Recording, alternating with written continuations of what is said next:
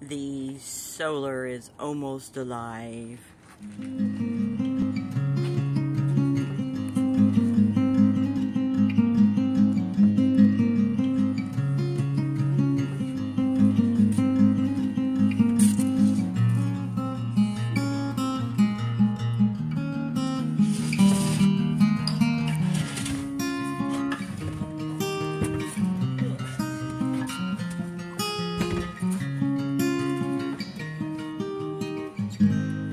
The final wire.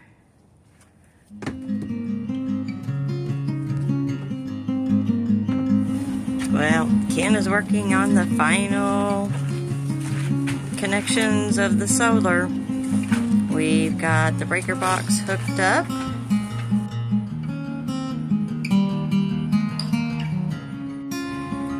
And he's down here under the nose of the rig doing his thing.